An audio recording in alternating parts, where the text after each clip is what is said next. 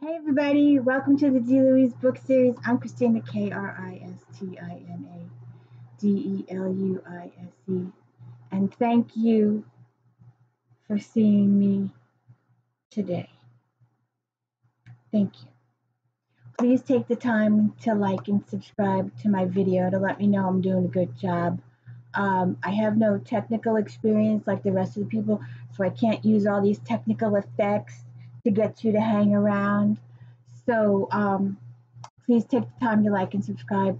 I'm just a person reading books. That's all I am. I'm reading books and I'm talking about books. That's what I do. So if you could please help me by liking and subscribing, it would be most appreciative. And today we are talking about Carol Haines' Booty Bones. And I am a series person and I like to read series. And I like to come into a pre-existing series with at least 10 or more books in it so that I can binge read. And that was my huge mistake with this. I started in the middle, and that left me with a handicap, a huge handicap. And this book has made me firmly believe I'm going to go back and start with book one. So you will be seeing book reviews of previous books before. I may do one more future book, but then I'm going to go back. I'm definitely absolutely going back and starting with Them Bones, the first book series, first in the series. It's probably going to be Kindle because they're really hard to get a hold of. And that was another one of my big videos in the past, is that when you go through all this trouble to find a series, and then you can't find book one. So what the F is up with that? They only carry the most current books. So I'm going to go back and I'm going to do Kindle. So, Shudder the Horror, but I won't have a physical book, and it'll bother me a lot because I like a physical book. I'm a physical book person. Unless you're going on a cruise or a trip, it's hard to take 50 books with you on a thing. I read about 2 books a day. So like I said, this really bothered me tremendously with this particular book. Well, and the book prior to it too. But in this book, more than anything, it became really apparent that I needed to have read the previous books. And I hate it when TV writers feel the need to torture the viewers, like Star Trek Next Generation, Riker and Troy. They were like, when the series first started, you knew that they had been lovers before the series started. And then the writers spent the whole rest of the series throwing them at other people. And Jonathan Frakes mentioned previously that him and Miranda tried to make sly little comments or gestures or something to show that they were still thinking of each other, even though they had other people. They even threw Deanna at Worf later on in the series. We'll get to that. But Remington Steele, Moonlighting, Who's the Boss? Lois and Clark. That frog story was the worst, wasn't it? But I like to read the books from the beginning. I like to watch the character growth and development. And I'm really sorry that I didn't do that with these, and I'm going to do that with these now, because obviously I am missing a tremendous lot by not having read the previous books. So, Kath and Coulter got her couple together, Sherlock and Savick, because they were both in the same field. And Mercy Thompson works with Adam in the Patricia Briggs series. And Sarah Brandt, even though she was a midwife to start, worked with Frank Malloy, the cop, to solve mysteries, to solve murders, to solve stuff that happened. So this, I didn't see it, and I'm really upset that I didn't see it in the beginning, that she was a detective and he was a movie actor. I just didn't see it, and I'm really upset. And I probably would have seen it if I'd read the earlier books, and I didn't. So I'm sorry about that. I am going to go back and read the series, especially with the previous book. She makes all these decisions in the previous book, and it ends up hurting Graf severely. And because of those decisions that she made in that book, she has to deal with the consequences in this book. And before I get started, and I'll probably say this again, who takes a cat to the beach? Excuse me, do you take your cat to the beach? Really? Do you take your cat to the beach? The dog, yes, you take the dog to the beach, you play frisbee, but a cat to the beach in a hurricane, to a marina, on a boat, in a hurricane. I'm just saying.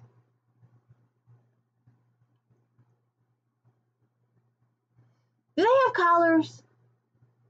Are they tagged? I think they are. But she was, so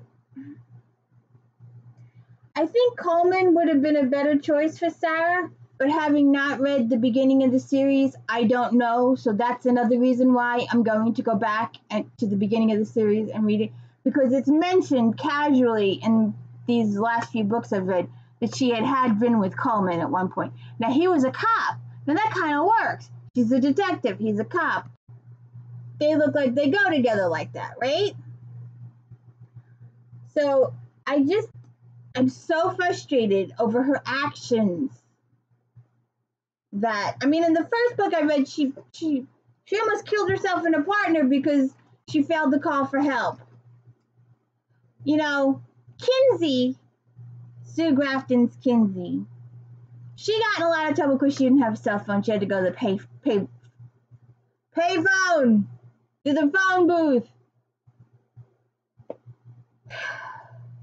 I know this is a plot device. I know it's to further the plot. But it was so frustrating. She goes on this vacation, quote unquote, honeymoon type thing. I mean, they're not married yet, but they go off to this beach, oceanfront, and they take a cat and a dog. And then Sarah immediately gets embroiled in this mystery. This woman hires her to solve this mystery, and her and Graf avoid each other the whole time. You know, red flag, Ginny in Widow Weeds, the whole book, red flag. And you know, it would be nice if Ginny in some way provided hints every once in a while. I know in my library series with Smokey Gray, at least the ghost there provides little hints here and there. But Judy doesn't provide any hints, or at least they're so obtuse that I don't see them. So I need to know the backstory of these characters, like I said. And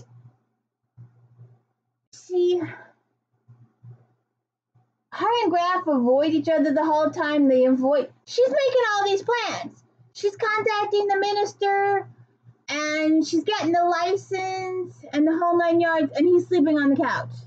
Do you marry a man who's sleeping on the couch?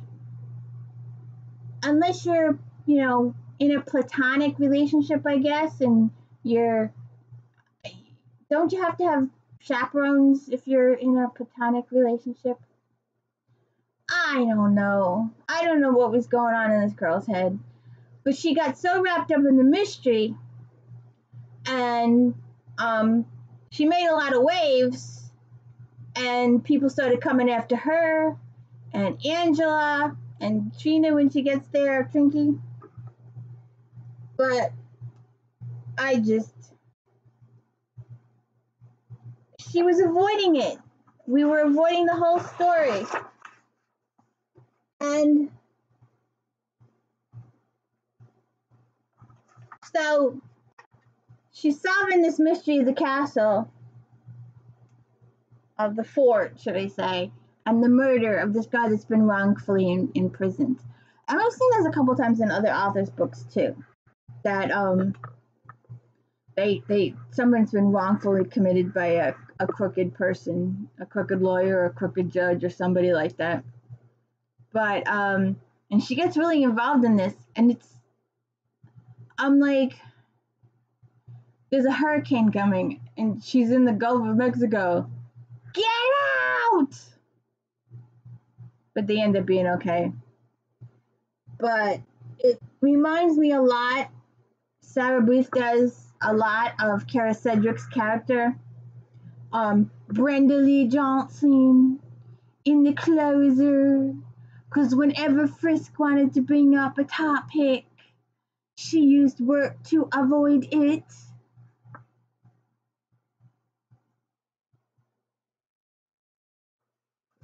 So, and that lady's marrying whatever. It turns out she knew that Sarah and Graf were going to be there in advance. So she planned the whole thing. The other woman. And it turns out Graf had a previous other woman. And they get into several hard, difficult situations. So much stuff goes on at the end. I mean, it's like a slow pace. It draws you in. You want to know what happened. You like the mystery of it. You like the historical part of it. The mystery's good. I love books that focus on history. Her previous books have done genealogy and history. And there's also a surprise genealogy in here too at the end. You have a surprise revelation. And there's several surprise revelations. Graf has a reason why he keeps asking Sarah Booth for time. He needs more time. He needs more time. He's healed almost, 75, 90%, and he needs more time. Well, there's a reason he needs more time, and Sarah spots the other woman on the beach. And then the elephant in the room gets avoided for a while to pursue. I know it's to pursue plotline. All right. Hold your grapes. But so I really have to go back and read the beginning of this because it's just driving me crazy. It sounds like, I don't know because I haven't read the book yet, but it sounds like Coleman would have been a better fit because he was a cop. They could have worked together. Their stuff could have meshed better. Graf is an actor, and he works out in California, in Hollywood or New York or wherever they go.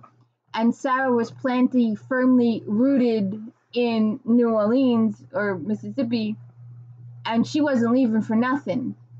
Like, she had all these opportunities to go out and visit him, and she kept avoiding it for her work. So, it just didn't jive in, and he was away a lot, and then when he was home, it just didn't work. And I didn't see it.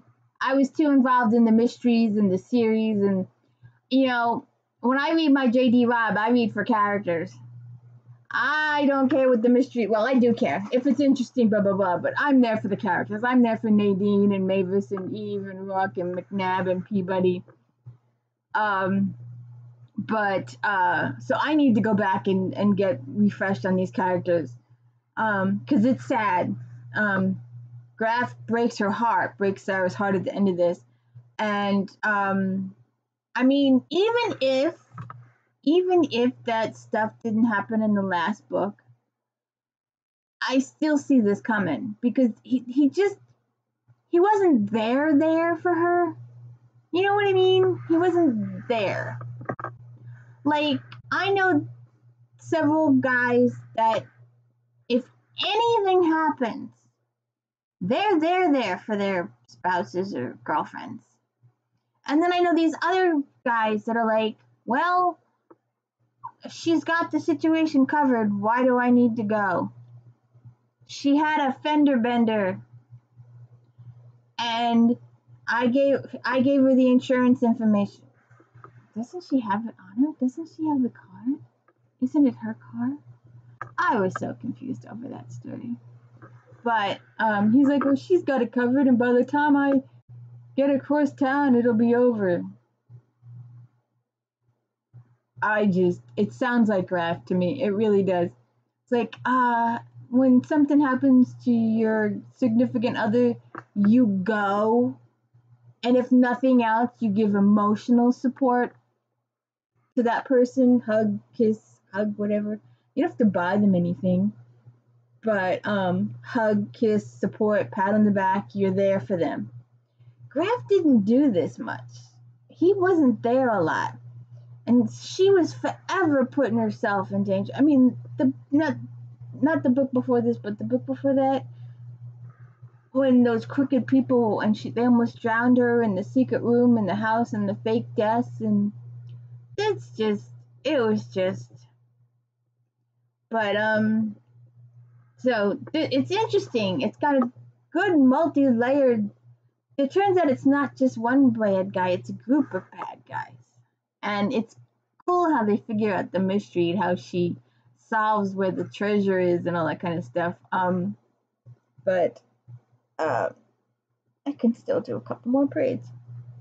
But definitely check out the book. You need to find out what happens with Graf and Sarah and how they solve the mystery of the. I gotta do one more. Of the treasure. And but really, I have got to go back and read them bones again, because I really do feel like I am missing a tremendous amount of the story by not knowing the back characters of the story. I need to know what her relationship was with Coleman and why it didn't continue. Did she dump Graf? Coleman for Graf? Was that the situation there? I don't know. But once again, please take the time to like and subscribe my channel. It's much appreciative. Let me know I'm doing okay. Please do those likes. It's important. I have no fancy tricks or anything. It's just me reading books, talking about books. And so I hope you just like and subscribe to my channel. I really appreciate it. I think I can get about 3 more in here.